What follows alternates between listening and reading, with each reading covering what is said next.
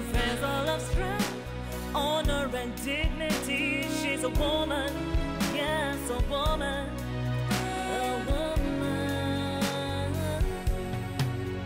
of all seasons. In your journey to destiny, one of the things you need to guard very carefully and master are your relationships, whether they be family relationships, your girlfriend relationships, your workplace relationships, and more so your romantic relationships, so that in your quest for love and for a spouse to settle down with, you will need to be very alert in looking out for certain red flags in prospective suitors. Over the years in my legal profession and even in my church work, and as I've been dealing with topics in Seasoned Woman, I've come across many women who would point out certain types of characters. And one of the characters they point out is a golden heir. A golden heir, typically the signs or how you recognize a golden heir is that he's usually a son of a single mother. She's given up everything, made all the sacrifices, and literally spent every shilling on him to bring him to where he is. And he's become educated and polished, and he's had everything he's needed in life in terms of material things, because she's made sure he did not lack just because there wasn't a father in his life. And what happens is there a very close bond develops between that kind of a young man and his mother, understandably so. So you come along and you are the prospective girlfriend and you meet this guy, and maybe you have a child or two children, or you've even been married and you've divorced. So chances are often that you're slightly older than this guy. So you could be maybe like 3, 4, 5 years older than him. But somehow you get on and you click and a relationship starts. Now you will notice, one of the things you will notice is that the connection or the bond between him and his mother is rather strong. And again, understandably so. I mean, he's grateful his mother brought him to where he is. He understands she's sacrificed. And you can understand the mother. This is her pride and joy. And she wants the best for him, even in terms of marriage and children. So what happens is, here you come, you get on with this young man. He genuinely cares for you and may even be in love with you and wants to settle down with you.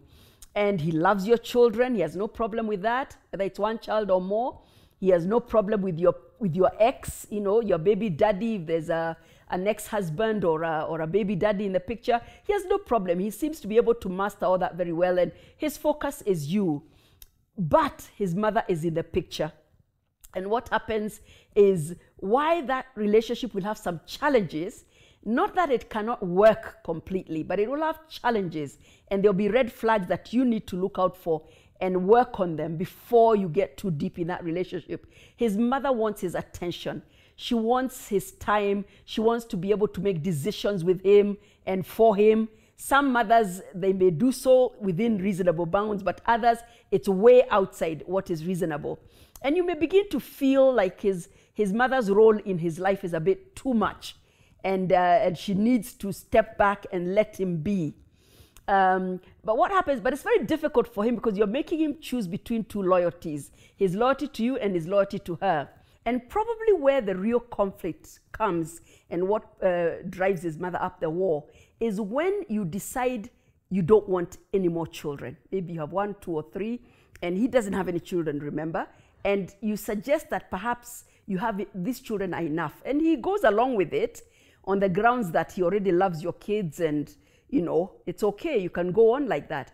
And his mother hears this and she's like, first of all, it means she'll never be named if she comes from the tradition and culture where grandchildren are named after the grandparents. And more so, she will not have grandchildren. I mean, this is her only child.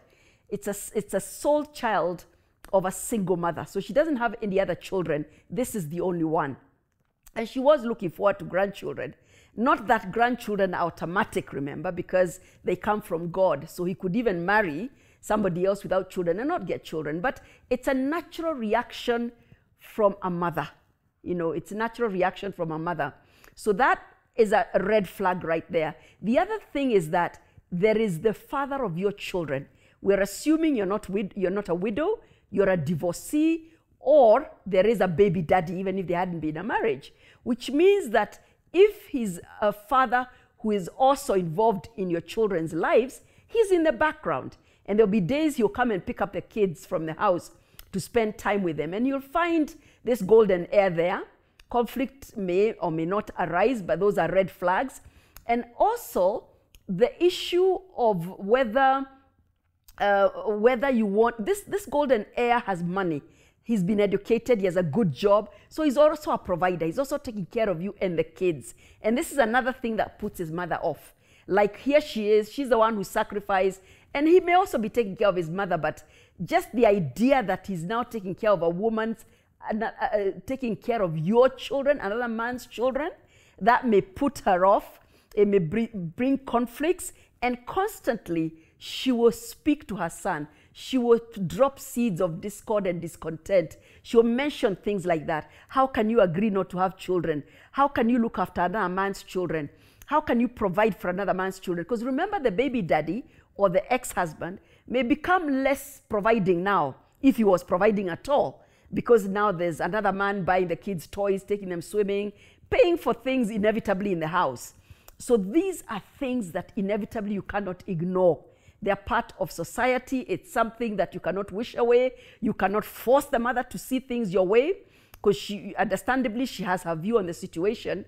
And that's where you need to step back and look at the situation and say, if this is a very serious relationship, if indeed it's going somewhere, it's going to end up in marriage, a long-lasting marriage built to last, then you need to address those issues. Because what might happen, he may even overcome his mother's disagreements and actually end up marrying you. But a time may come, because relationships have ups and downs, when he begins to resent you. He actually begins to feel cheated, shortchanged, that he didn't have children. He wanted children, he didn't have children. He begins to feel that you're older than him. He wishes he had married a younger girl. Maybe now you're not as fun anymore. You're not being able to do the things you need to do together.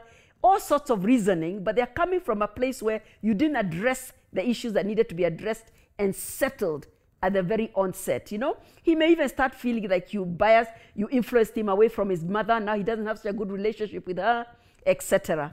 So a golden heir type of relationship has a lot of red flags that you need to watch out for and deal with on the onset. There is always counseling. There is always getting assistance from those who've been there before and done that. And you're able to work out those issues and decide, is it possible for us to have a viable, healthy relationship and overcome these issues? That is a golden heir, the mommy's boy. He may or he may not work, so you need to be careful.